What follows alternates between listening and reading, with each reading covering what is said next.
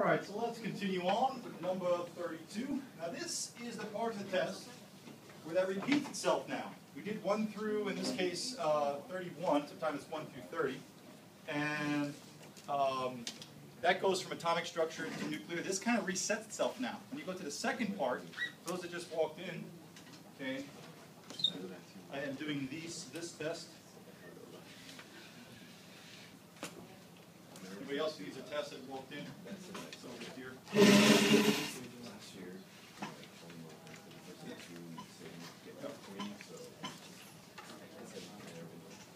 Go. Okay, so 32.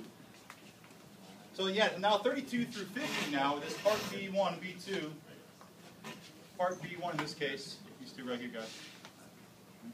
This right here, free money right there. What? Okay, let's start over again. So here we go, 32. All right, we're going to make it smaller so we can see what's going on here. Yeah, smaller, I think I said. The data table below represents properties determined by the analysis of substances A, B, C, and D. Which substance is an ionic compound? An ionic compound, okay, does not make molecules, it makes crystals. It's a repeating arrangement of ions, metal, non-metal, or anything that's positive and negative. Now, what do we know about these things? We know that when they're a solid, they're terrible conductors because their ions are not free. Only when they're liquefied or aqueous do you make free ions. So I'm looking for an ionic compound. The conductivity I'm going to look first to, none and none, that would be molecular. Things that make molecules, things that have covalent bonds, don't break apart into ions except for the acids. So I'm looking for conductivity as a solid. Ionic compounds, their ions are fixed in these three-dimensional arrangements. Their ions are not free. You should know, and they love to ask about this. This is a core concept. Ionic compounds conduct electricity only in the liquid or aqueous phases, sometimes called molten if liquid, because their ions are free. So their conductivity is never going to be in a solid. If they conduct in a solid, we're talking about a metal bonding to a metal like copper. Okay? But here is in solution. In solution, if they dissolve, look at the melting points. Why are they going to be high? You should know that things that are ionic have high melting points because a positive and negative is one of the strongest attractions in nature. So it takes a lot of energy to melt ionic compounds. Ionic is metal and a non-metal? Yes. But you said non-metal and a non-metal is like stronger. I'm sorry, I meant to say that anything positive and negative. Okay, now things that are molecular, things that are non-metals and non-metals, yeah, even if they're polar because of their polar bonds, they're not completely +1 and -1. They're partial negatives. Things that are ionic, it was a clear transfer of electrons. Remember the story I told? Me and my 3-year-old son? yeah. Okay, I pulled a rope from him, okay, after he was done crying. I don't play the rope again, but I pulled a rope from him because I'm so much stronger. There's a complete transfer. So this is a completely, at least a +1 or a -1. And that's why the attractive forces are stronger, and that's why they exist always as solids. Things that are covalently bonded are molecular compounds. They make molecules. They don't stick together nearly as strong. Think of things that are covalently bonded as butter, plastics, leather, okay? That gives you a good understanding of what kind of energy it takes to heat them, to melt them. But these things are like rocks. Okay, a lot more energy because these are positive, at least +1, -1. Or in any case, high melting point and conducting in solution is clearly going to be your ionic compound. So they both have like strong forces. Yeah, ionic compounds are considered to be bonds in this course. Okay. But they're one of the strongest types of bonds because a +1 and -1 is completely +1 will stick together electrostatically very strong. And because of that, all ionic compounds are solids, which means they never conduct because these ions aren't free until they dissolve or you heat them as liquids. Then you'll have free ions.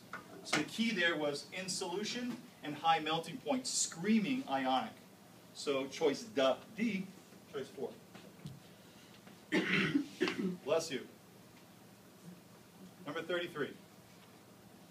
I think coughing's more dangerous than sneezing. So. 33 was the total number of electrons in chromium +3 ion. Okay, I'm going to start with the atom. Chromium. What do I know about an atom? It's, I say atom, you say neutral. Protons equal electrons. So my starting point is the atom of chromium. So go to your reference table or your periodic table. Okay, get a little smaller. Let's go to chromium. And we find that chromium, when it's an atom, they're all written as atoms, has 24 protons and 24 electrons. That's my starting point. Okay, it's a part 2 question that could be. Now, I'm starting with 24 electrons equaling 24 protons. When it becomes plus 3, it does not gain protons. It's still chromium.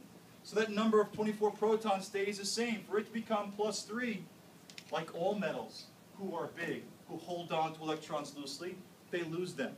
How many do they lose? 3.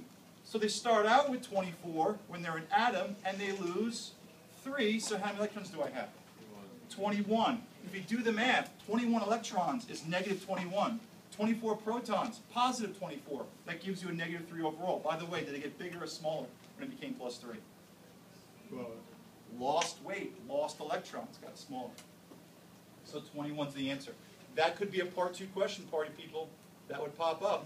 You say, Mr. Grassi, I've never seen a part 2 question that simple. They're all that simple. They just hide them with stuff. We're going to see that today. So chromium, 21, choice 2. 34 has the atoms in group 17. Here we go. It's my halogens in the ground state are considered from top to bottom, from smaller to big. Each successive element has the same number of valence electrons. Yes.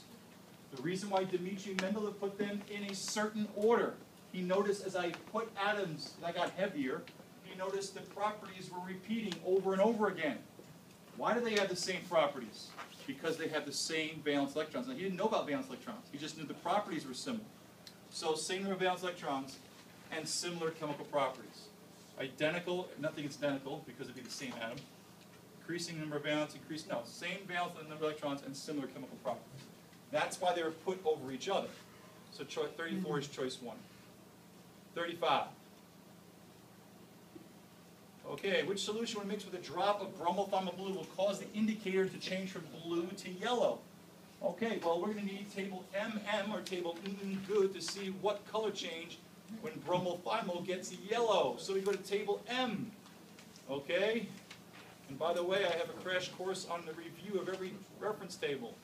That might be helpful if I just knew my alphabet here. Okay, so I think I'm below. So table good, and we want bromothiamine blue getting yellow. There it is. Oh, getting yellow would mean, right, I'm 6.0 or lower, so I'm looking for an acid. That's how you read table M. So I'm looking for an acid, and acids donate H pluses, choice 1. Now if you didn't know this, party people, they give you a table of acids. Okay, and by the way, HCl is given there for the acid. All right, so that's it. Easy as pie on a Sunday afternoon, unless you don't have pie. That's it. That's a base. This is an alcohol, not a base, and that's a base. Okay, this is listed in the next table below. Moving forward. 36. Empirical means what? Lowest ratio. So they want the lowest ratio of N2O4. They want you to reduce 2 and 4. I think it might be NO2. Okay? And if you now the math is easy, you had no empirical is the lowest ratio. So 2 to 4 becomes 1 to 2. Choice 2. There's nothing more to cover. 30 questions like that I go, really? Really? 37. Don't overthink these.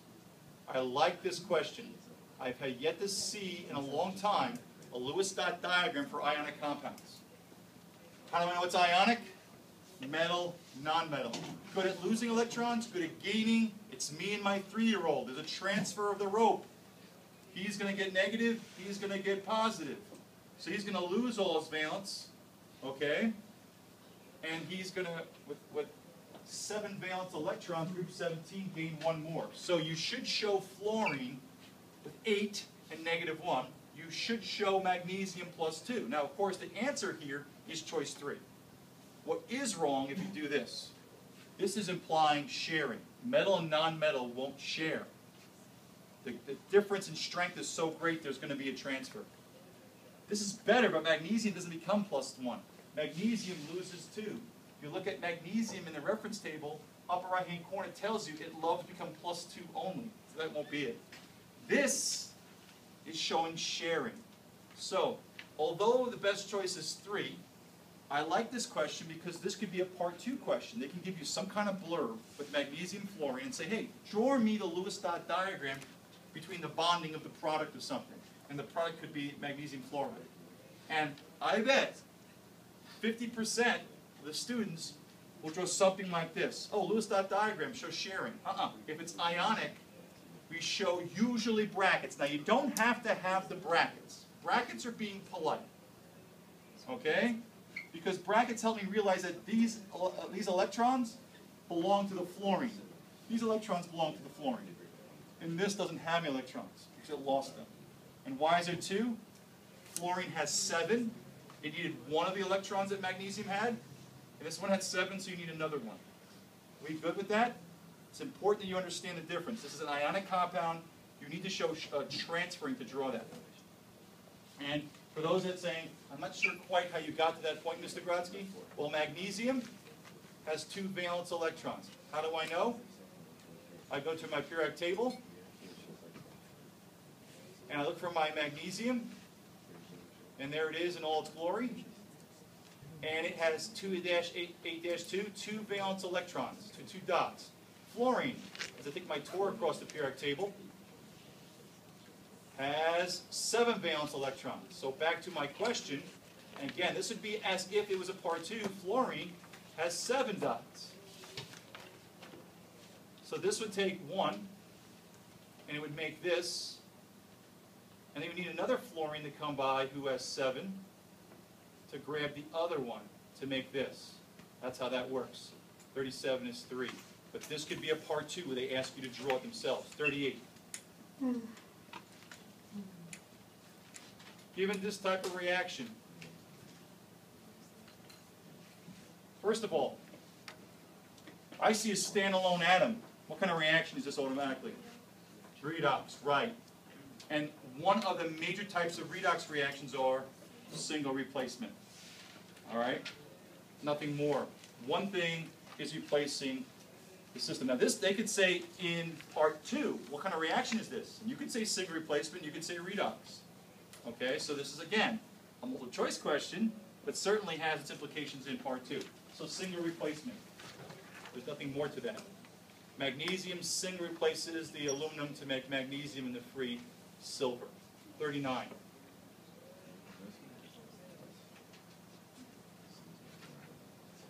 Which equation shows conservation of both mass and charge? All reactions should show conservation of mass and charge, especially redox reactions. So clearly here, I have chlorine and negative. So a 0 plus a -1 is -1. This side is -1. So the charge is balanced, but if you look carefully, there's 2 bromides, 1 bromide. I cross that one out. Here, 2 times +1 is +2, plus a 0, right? So that gives me a +2 on this side. This side is +2. You notice something, there's what? 2 silvers and 1 silver. So I cross out 2, I cross out 1. Choice 3, +3 on this side, +2 on this side. Last one, +2 on this side, +2 overall on this side. Remember, the standalone elements, protons equal electrons, are 0. And notice there's 1 nickel, 1 nickel, 1 lead, 1 lead. Our mass, conservation of mass means same number of elements and same type on both sides. 1 nickel, 1 nickel, 1 lead, 1 lead. And charge means, of course, same charge on both sides, and both sides are +2. Choice 4. What was wrong with first one? First one, the charge was conserved, but not the mass. You have what? 2 bromides here, and 1 bromide here. Okay? Good question. 40. Okay. The volume of a gas is 4 liters at a certain temperature. Hey, this is our first math problem. Simply say, I hate the math, I can't do chemistry, I don't like the math. There's so little math on this test. Okay? So, how do I do this? You have one gas, you have one mass, you have one gas law equation.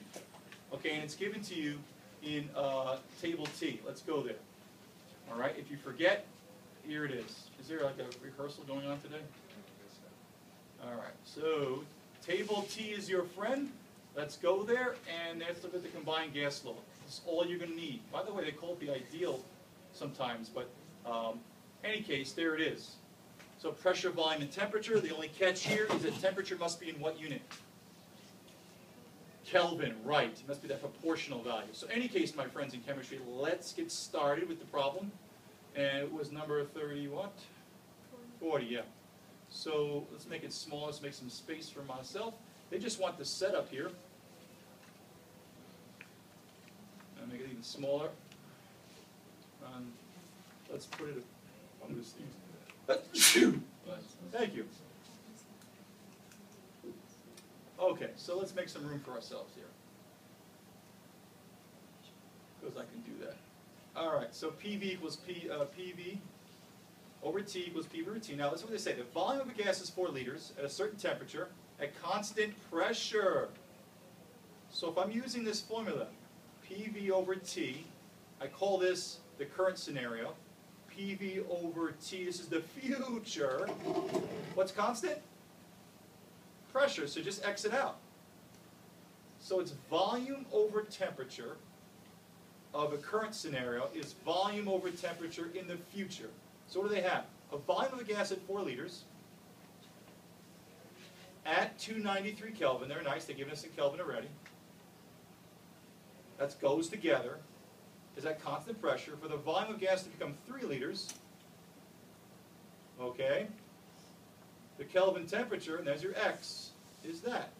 Solve for X. So which choice shows that? Now, many people come to the right answers differently. Okay, I like to use algebra, and what I'm going to do is I'm going to solve for X, and X is going to equal to the 4 liters.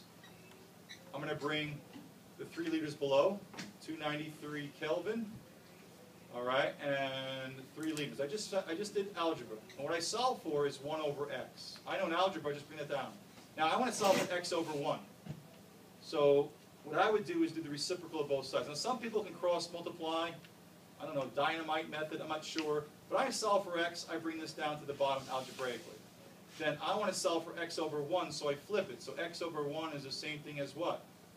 293 Kelvin times 3 liters over 4 liters.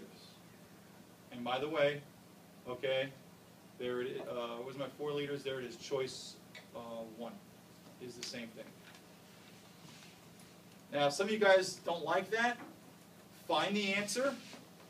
If you don't like that the way that I did it, find the answer and see which one is the answer. Don't spend time. You have plenty of time. So 40 is choice 1. 41. What is the molarity? What the heck is a molarity? Well, if you go to table T, molarity, my friends, molarity is equal to moles of solute over a liter of solution. So if you didn't know what that was, table T is your friend also. It gives you the same formula. So, what are they giving me?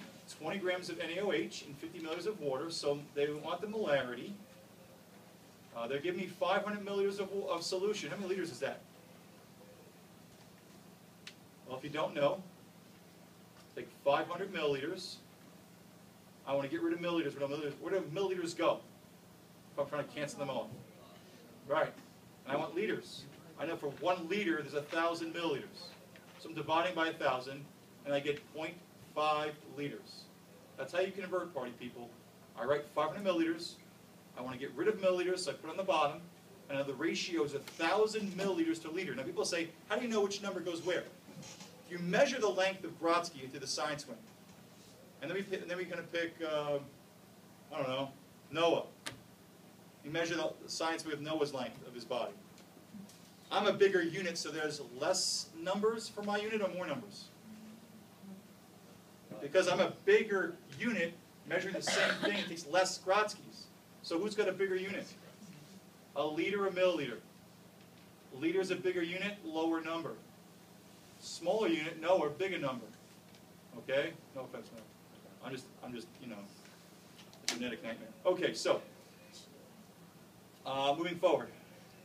So it's 0.5. Now, grams. Whoa, NaOH. Well, I know NaOH is 40 grams per mole, but we have to do some work here. NaOH. Whoa, I like that. Okay, anyway, I need the grams to go to the moles, right? Why? Because it's moles over liters. So I got to convert this to moles. So when I do that, party people, I take my 20 grams, and I want to get rid of grams, so where do grams go? Bottom, I want a mole. 1 mole is how many grams? I need a formula mass. So I'm going to take a formula mass of this. A lot of steps here.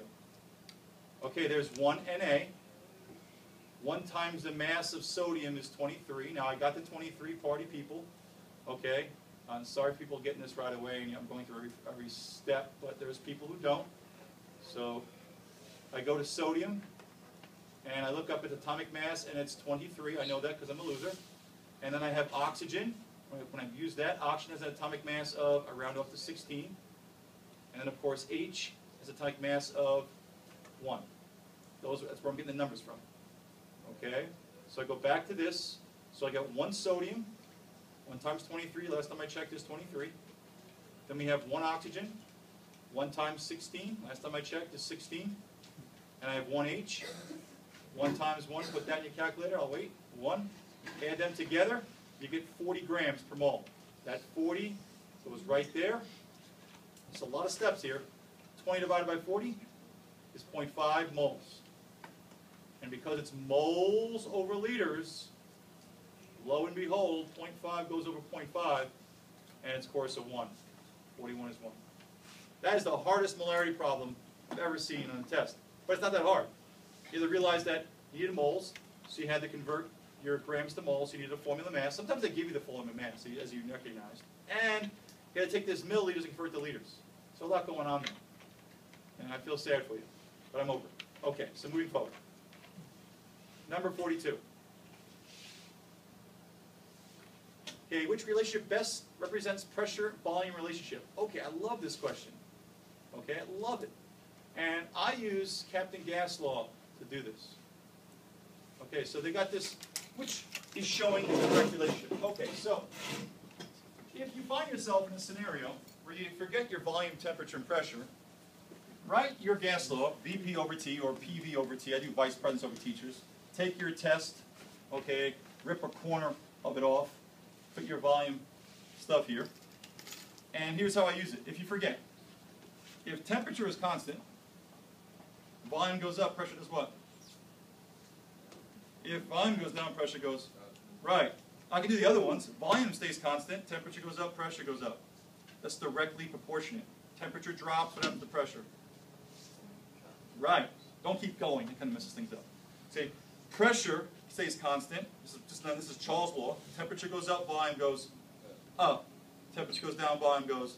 You guys saw that, Mr. Deal or Miss Buffalo or me. We put liquid nitrogen in a balloon, into the volume of the balloon. Decrease. So these right here are directly proportionate. Directly proportionate or straight lines. So temperature goes up the same much as volume goes up if pressure is constant. If volume is constant, temperature goes up the same amount of pressure.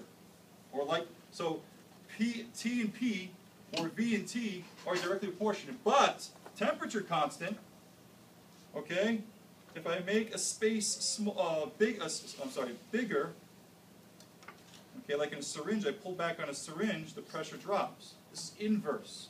An inverse relationship is this line right here. Okay, so this might help you in a pinch. Now why? Now, they could ask you to draw these in a part 2. They could say, hey, draw me the relationship between pressure and volume. What you don't want to do is draw a straight line. If you draw a straight line, you're implying that there's going to be a point where the volume goes to 0.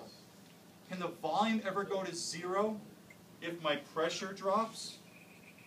Think about it, I got a container, and I drop the pressure. Can the volume go to 0? Don't gas molecules themselves have 0? So think with me.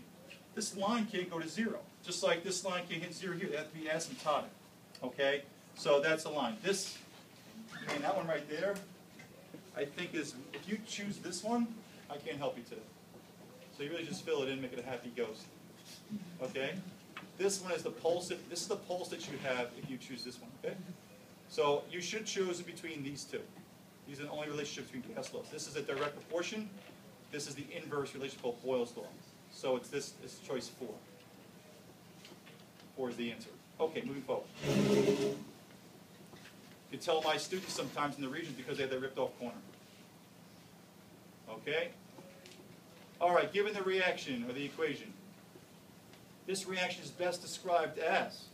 Well, now, if this was a part 2 question, if they asked for the name of it, what could you say?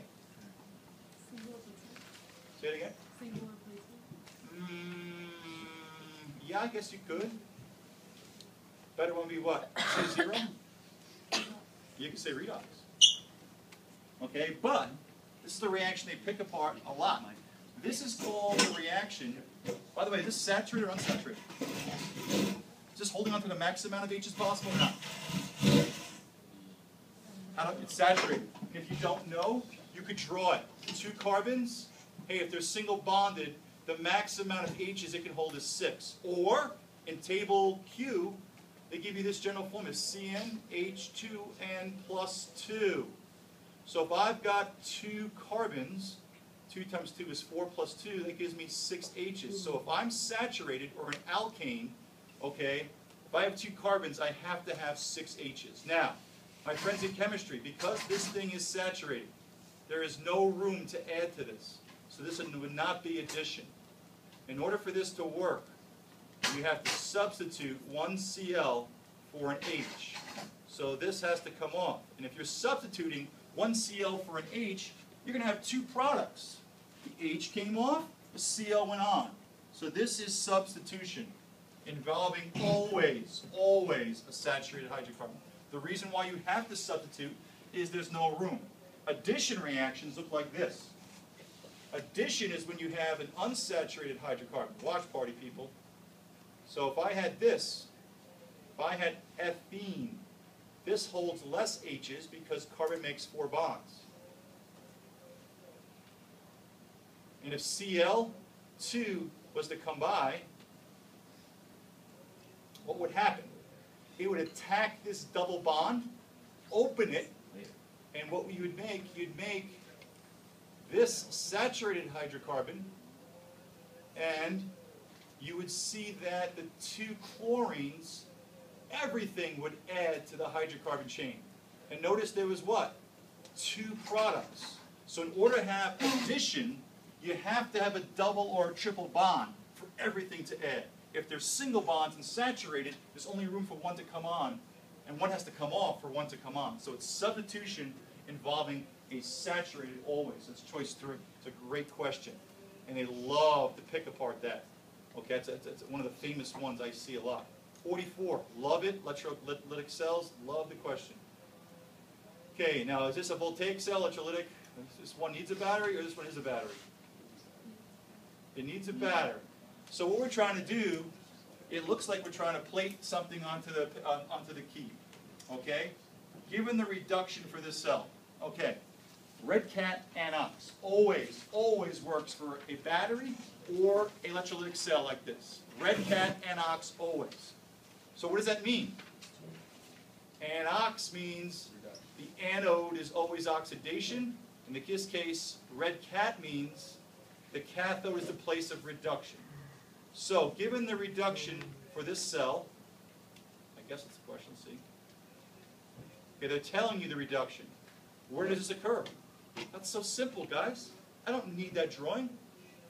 If it's reduction, it's the cathode. So I know it's this one or this one. The question is, okay, what are we doing? You're making from an aqueous ion a solid metal. Where is that occurring? I want a solid metal appear. Isn't the solid metal going to appear on the object to be plated?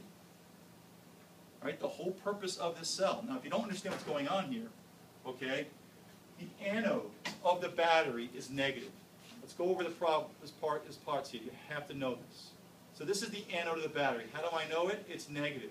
They make the anode of the voltaic cell negative because that's the place where electrons come out of. Electrons flow from what to what? Always. Always.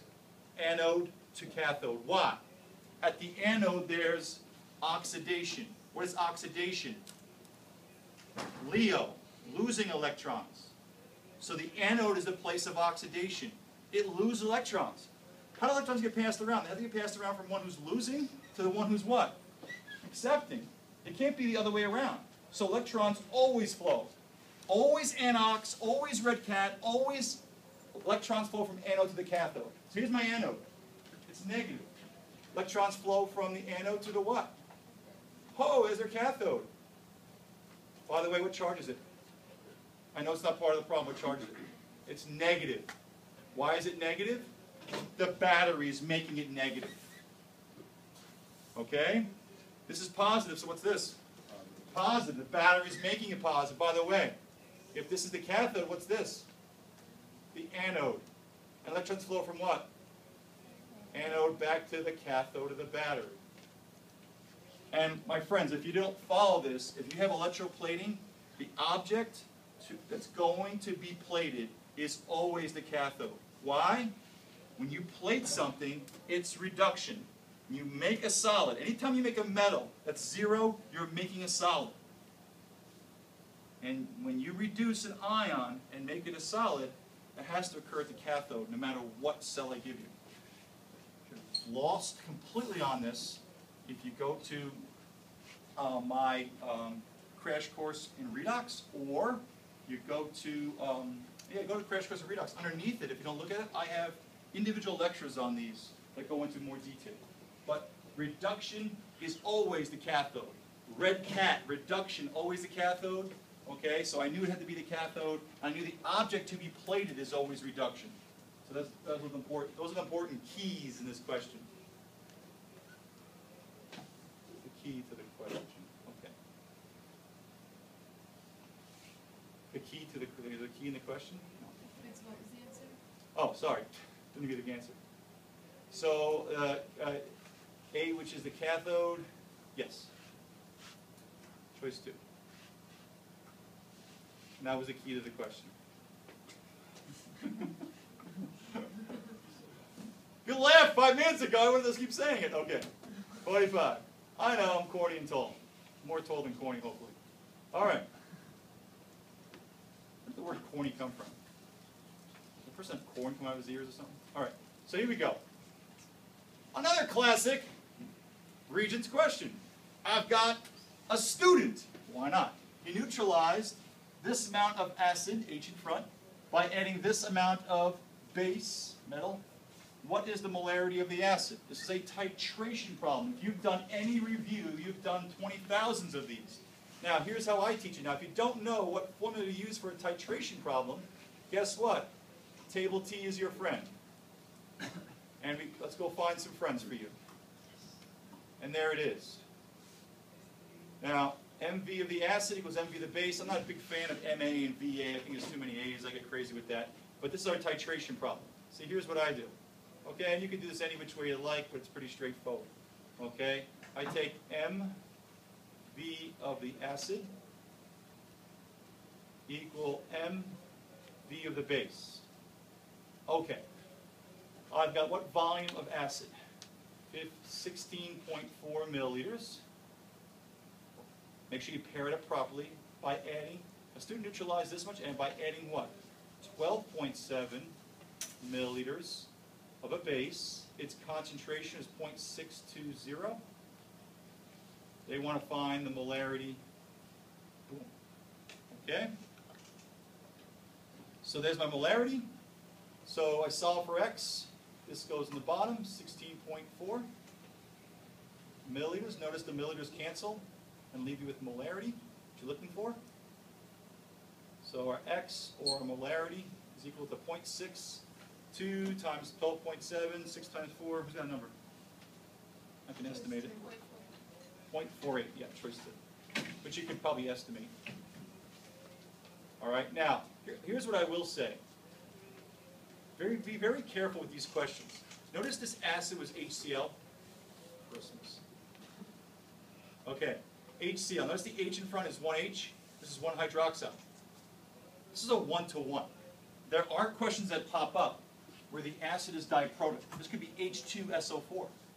So if you had an acid, 99% of the time you get these straightforward ones. But if this was H2SO4 and this was KOH, this acid has twice the amount of H's. What you do in this case is, if this acid was not 1-to-1, okay, if it was H2SO4, okay, I'd put the 2 right in the equation right here. Just if I was dealing with a dibasic compound. What if my acid was this?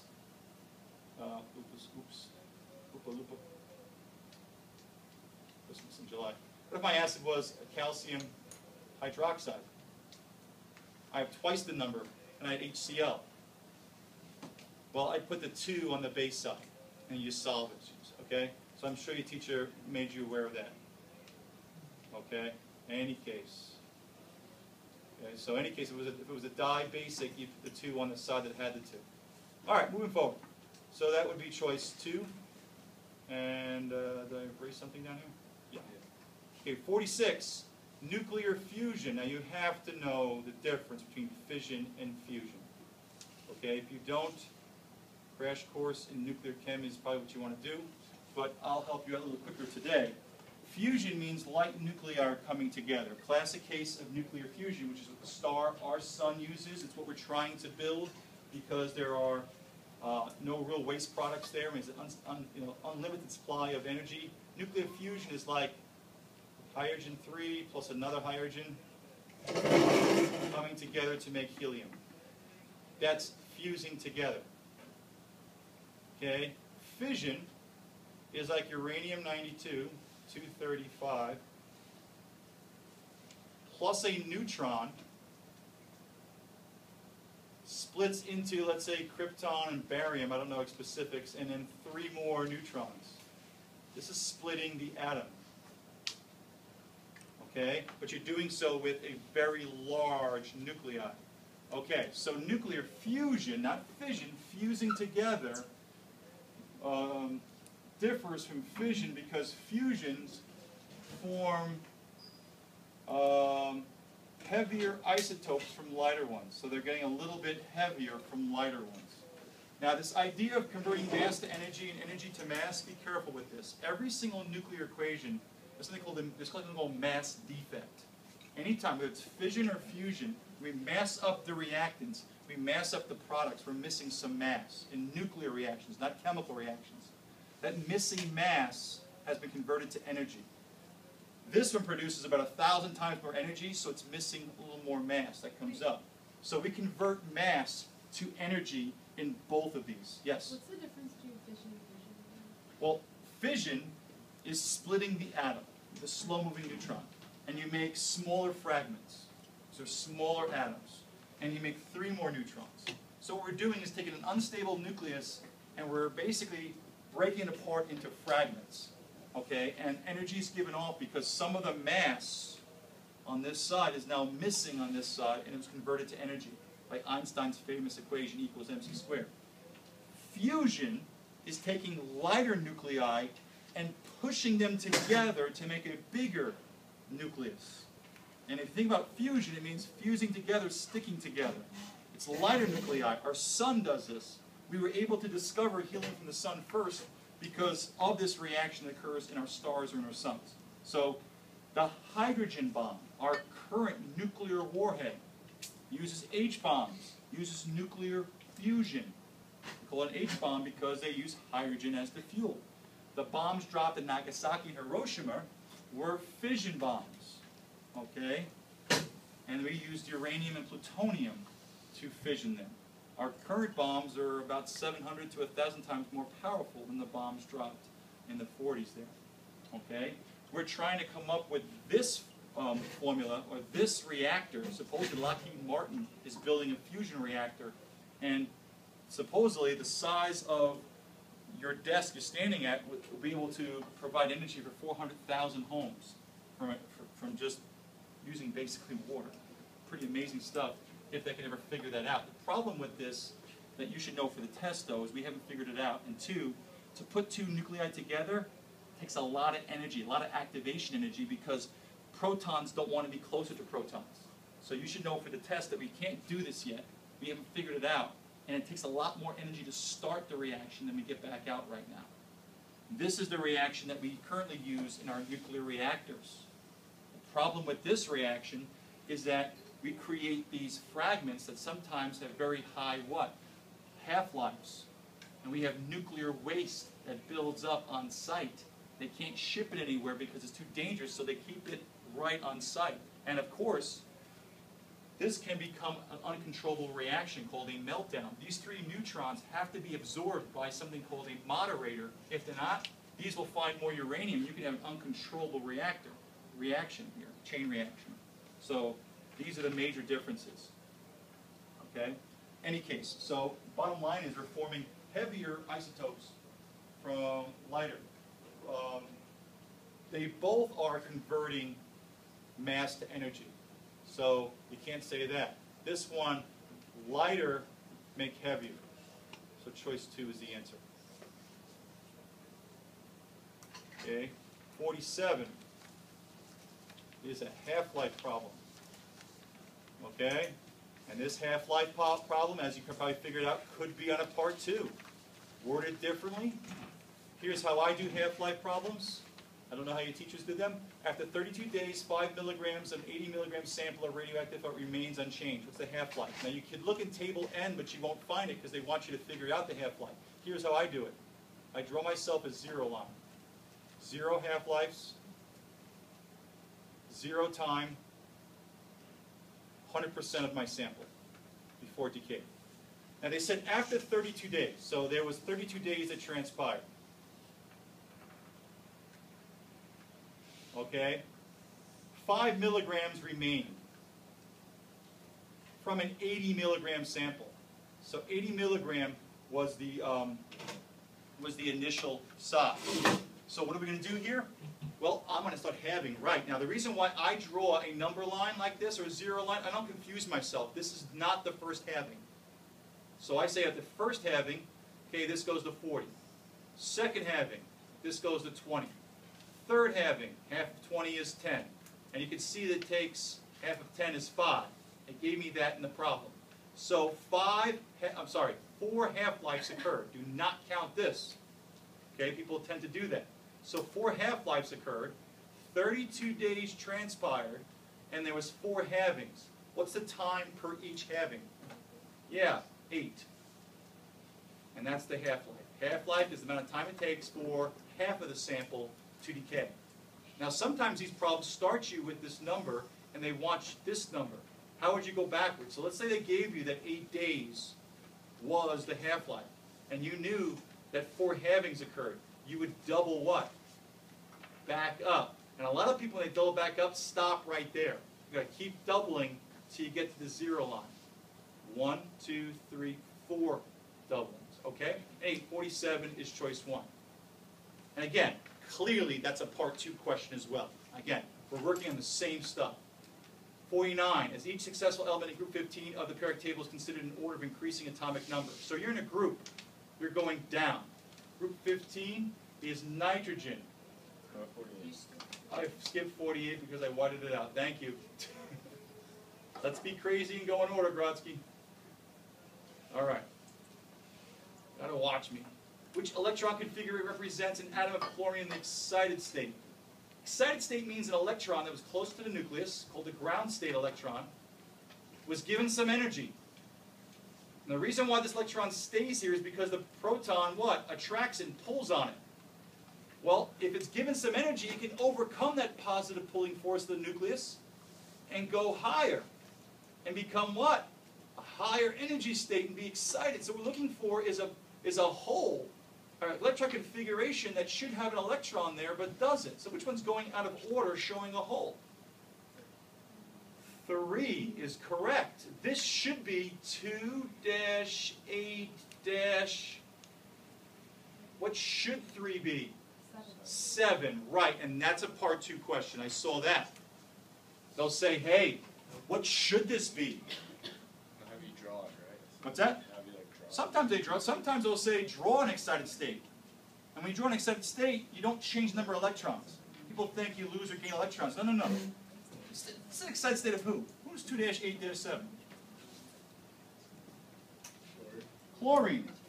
Because here's how these questions could get nasty. They could say, draw me the excited state of chlorine, and they could show me the excited state of argon there too. Make sure you count the electrons. 8 plus 2 is 10, 10 plus 7 is 17, atomic number 17 is chlorine. Be careful here, okay? And in part 2, they could say, hey, draw me the excited state of chlorine. Well, if you knew 2-8-7, which is given to you in the periodic table, always is ground state, make it go out of order. I can do 1-8-8. I can't do this, 1-9-7. Why can't I do that? Yeah, I can't increase that limit. Good stuff right there. Okay, 49. Each successful element of group 15 of the periodic table is considered order of increasing atomic number. So as you go down, what happens to the size of the radius? It increases. You're not going to have this up here. You should know as you go down, you get bigger. As you go down, you become more like a what? A metal. Okay, so the electronegativity decreases. So, atomic radius, of course, decreases. But if you didn't know that, Table S lists atomic radius. You could look it up. Go to 15, look up nitrogen, phosphorus, okay, arsenic. Look at them and see what's happening to their radius. And Table S would give you the answer. So the radius, is going to increase. The size of the atom increases. Why? That's a good question. Why does it get bigger? Has more shells of electrons. That'd be acceptable. Or you could say that the more filled shells of electrons, shield the nucleus from the outermost. But more shells works. Certainly, you sound like you are prepared, wherever you are. Okay, increases. 2, 49 is 2. 50, as we would say, if you're hip or not hipster. I'm not sure what that means. 50. Okay, I haven't figured out what hipster means. Okay. And if you say someone's hipster, they're no longer hipster, as I've been told. I'm not sure. Okay, so, that's the biggest, as H2O liquid is added to KNO3 to form aqueous, we just made a solution. We just made free ions. Okay, I always call this a Kardashian wedding. They write them together, but they're not really together. Aqueous means they're free. So they put these together, but aqueous, but really what's happening, it's K plus and NO3. Okay? So what happens is, you're going from a solid to free ions. Entropy is chaos to chaos increased. One particle break apart into 2. More degrees of freedom in 2 free particles, even though they write it this way. Okay? You have to know aqueous means that there's free ions. They're not really together. Okay? So the entropy or the chaos is increasing. Entropy is chaos. Okay? 50 is choice 2. All right, I'm going to take a quick break, and then if you want, you can skedaddle, but I'm going to continue on with part 2 if you'd like. All right?